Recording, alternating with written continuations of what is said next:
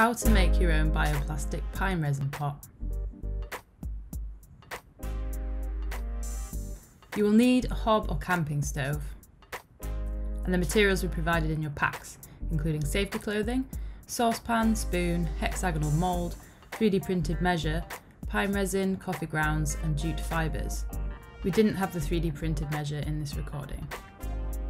For pine resin and coffee grounds, firstly put on your apron, mask, safety glasses and gloves, tie up long hair and remove scarves and dangly jewellery.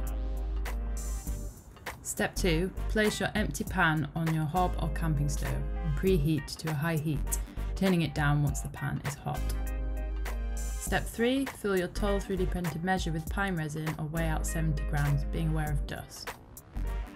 Step 4. Pour this into your hot pan, try not to burn yourself, the mixture will start to bubble. Step 5. Give your pan a shake every minute or so until the pine resin is fully melted.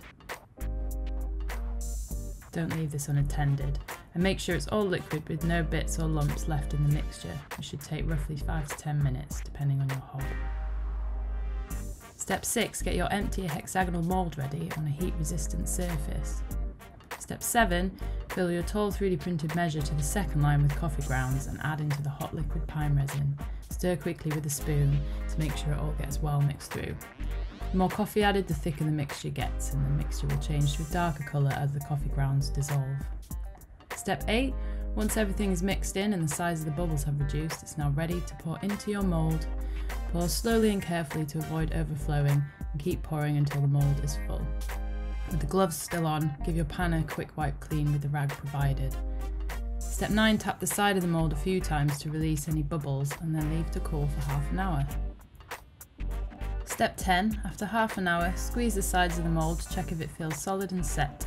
If so, turn your mould upside down and pull the sides down to squeeze out the pot. And there you go. You'll notice that the pine resin and coffee grounds makes your pot quite a dark colour and look quite smooth. Now I'm going to try it with jute fibres. Repeat steps 1 to 6, putting on all your safety clothing first. Step 7, while your pine resin is heating up, pack your empty mould with jute fibres so it's level across the top of the mould.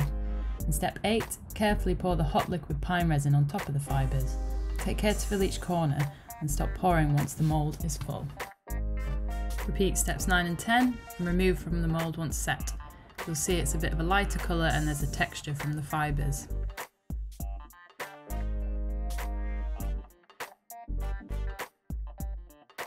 What other ingredients or food waste could you try adding to the hot pine resin? Thanks for watching. Have fun!